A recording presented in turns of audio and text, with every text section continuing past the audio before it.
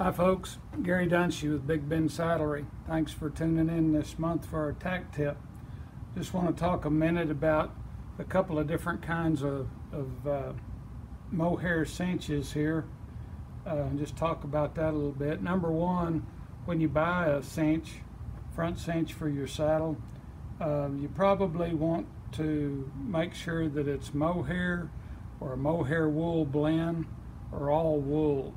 Because if it's not one of those three things, then it's probably cotton, which dry rots real quick, or rayon, which can really get hard, or nylon of some sort, and really don't want any of those. You don't want a nylon, rayon, wool blend of any kind. It just needs to be an all-natural product, either mohair or wool or a combination thereof. Mohair is probably the best. And that just going to talk about two different ways that cinches are made here. Old standard cowboy cinch, 15 to 17 strands, and they're just kind of half hitched on the end here, and they work really good. That's the cinch that a lot of the cowboys prefer, and works real well. They get by real good with it. Another kind that's real popular is a woven cinch.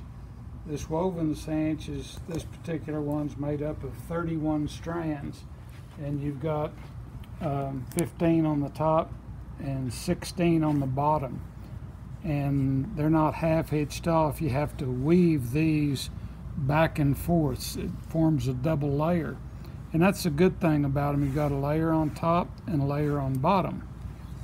Makes it nice and soft, and it's comfy for the horse. And the other part about it is if you want to spread the middle out, then you can make it really wide in the middle, and kind of spreads the pressure on a horse's belly if you're going to be doing a lot of heavy roping or repetitive roping, like a team rope or something like that. Seems to work pretty nice. Now I'm going to tell you the downside, and the downside is pretty much to the woven cinches. They're thick, and they have this woven pattern, and that goes up next to the horse, and whenever you weave this together, in order to get it tight enough to hold, you have to weave it really tight, and that makes it hard.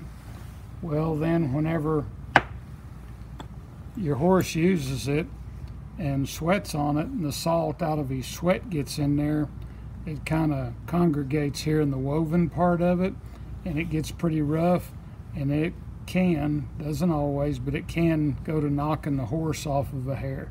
This cinch really isn't that bad. I've seen them a lot worse than this, but this is just a good example of how it starts rubbing the hair off, and it's all right here on the woven part. I don't know if you can hear that or not, but it's hard enough you can knock on it. And then a lot of cinches, this one doesn't have much hair on it because it's been cleaned recently, but this one's woven at the top, and it's woven on down into the cinch a little bit farther, and then it's got a big leather plate sewn over it here.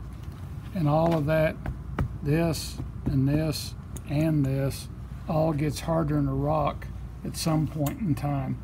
So your nice, soft, supple cinch you had, if you don't take care of it, turns into a cinch that could rub or be uncomfortable for your horse. Now, if you'll take care of these cinches and every month or so look at them, get a steel wire brush and kind of pick through it there, and or curry comb, whatever you've got, and get all that hair off, and just wash them with a little woolite. Just get a box of woolite, put it in a tub or something, and wash them out and get that excess hair off. You won't have a bit of trouble with them. But a lot of people don't do that. So if you're not the kind like me, not the kind that's going to do that, probably just the straight cinch that's single thickness, not woven, just a good old cowboy cinch is probably the best bet. If you're a little bit better about taking care of your stuff, these are softer and nicer, but I would stay away from the ones that are woven all up and down here. They're just too many it takes away from the softness and too many opportunities for it to get hard. And there's a lot of other different kinds of cinches out there, and a lot of them are real good too, but that's the two kinds that are the most popular here in the shop. And if you have any questions about these cinches or other mohair cinches, feel free to give us a call here at the Saddle Shop. Thanks for watching.